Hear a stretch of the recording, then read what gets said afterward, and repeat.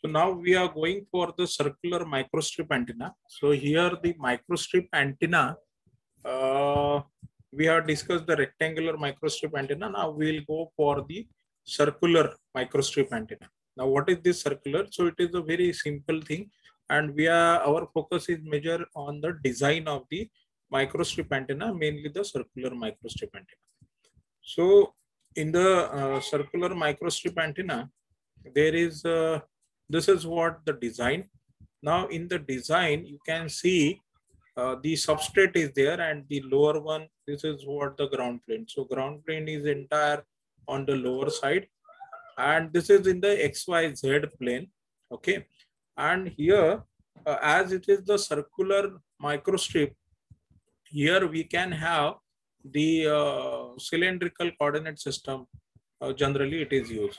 So here only the parameter is A. A is what the radius. So in the design of this microstrip antenna, you need have a freedom to design is only require a parameter that is A, that is the radius of the antenna. So as you will increase or decrease the radius of antenna, it affects your whatever the parameter, that is your frequency of resonance. So here this way, this is what the height of the substrate.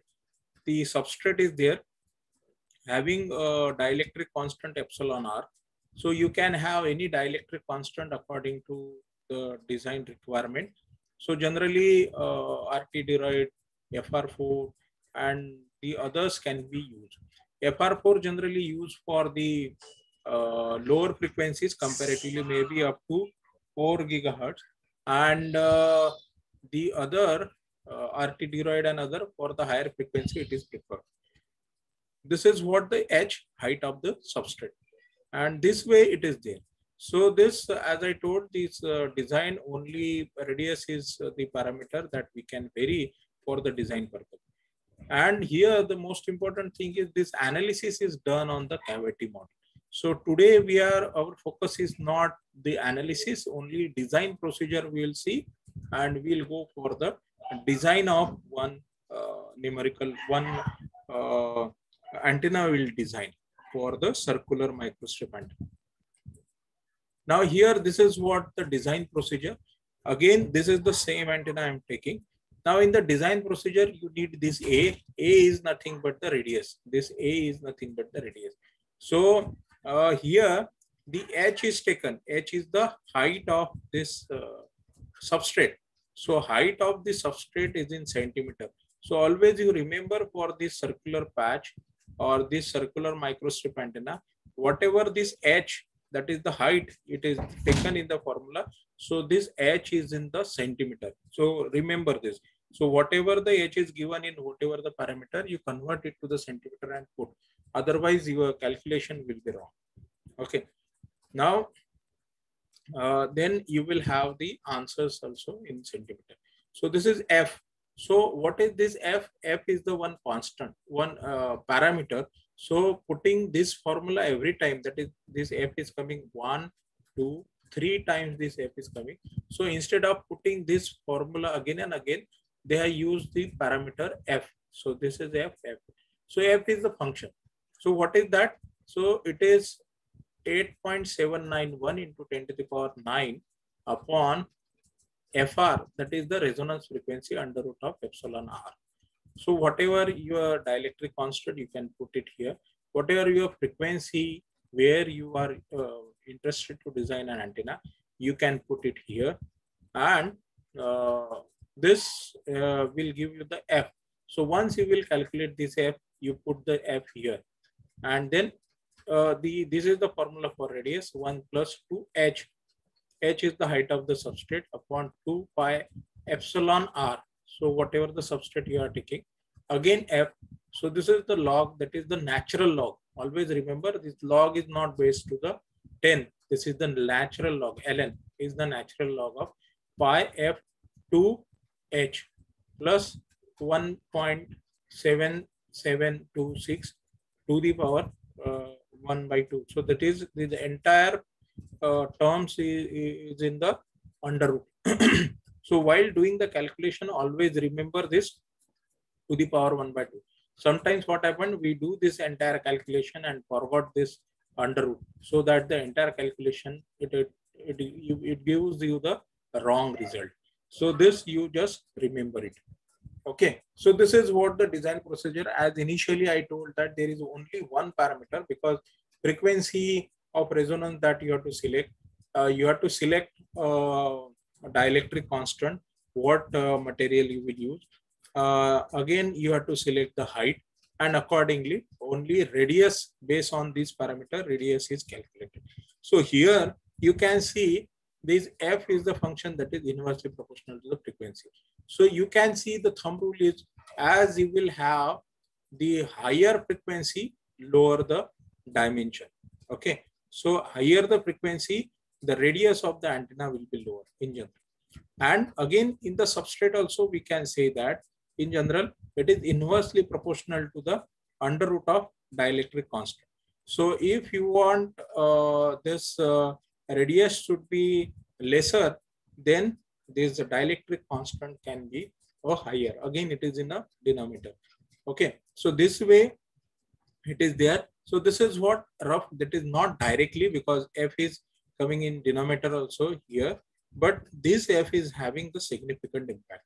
So we can say this directly, that frequency is inversely proportional. As you will increase the frequency, the size of the antenna goes on reducing. Again, as you will increase the dielectric constant, again it has the compact size. Okay, so this is what the designing procedure, simple formula, but you have to remember this formula for the designing purpose. Now we'll go for the design.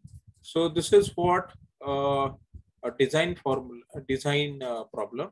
Now what is in the problem here? Design a circular microstrip antenna. So circular microstrip antenna you have to design using a substrate. That is what the substrate is, RT dioide. Okay, so substrate is given with a dielectric constant of 2.2. So dielectric constant is given, that is 2.2, and height is given, height directly given in the centimeter. So as it is you can use. So h equals to 0.1588 centimeter. Okay, so this height is given. Again, you can check it out whether this height is available. In theory, you can have any height, but when you will design the antenna, at that time, there are certain substrate available in the market. Accordingly, you have to choose while you will go for the practical design of the antenna. And what is the resonance frequency? Resonance frequency is 10 gigahertz. So this is given. So three parameter, that is the dielectric constant 2.2, height is given, and frequency 10 gigahertz. Now what we'll do? We'll go accordingly. So first, what this is what your microstrip antenna, and what only parameter you have to calculate for design is the radius, that is a, height is given, epsilon r is given, frequency is also given. Now f, as you know that this f we have to calculate because it is used in the formula for the a. Okay, so you put the frequency, that is 10 gigahertz, and epsilon r, that is 2.2. So this formula I have put, frequency is 10 gigahertz, 10 into 10 to the power 9, epsilon r 2.2. So f comes, that is 0.593. This is what you are in. Now put this f in the formula. What this formula for the radius of the antenna? So this is what the radius of the antenna. This is what the a, and that is equals to f upon 1 plus 2h upon 2 pi epsilon r f into natural log of pi f upon 2h plus 1.7726 to the power. This is entire numerator to the power 1 by 2, that is under. So if you will solve this entire, you need a practice, because a natural log is involved, the multiple calculation is involved. You have to take care that there should not be any calculation mistake. Okay, otherwise you will lose the mark. So if you will do this, so finally you will get the answer, that is 0.525 centimeter. So for the 10 gigahertz, it will be 0.525 centimeter. Similarly, you can change the frequency, as it is the 10. So you can go for the 5 gigahertz, 1 gigahertz, you can go for 20 gigahertz, and you can compare what will be the size, in what ratio. As 10 gigahertz is there, if I'll reduce it to the 5 gigahertz, so almost half the time. So what will be the radius of this antenna I got? So accordingly, you can have an idea in what way it is changing. So this is a simple design, and this is what I want to convey for the today's discussion. Is there any question? No. Yes. No, sir. No. Okay. So we will stop here.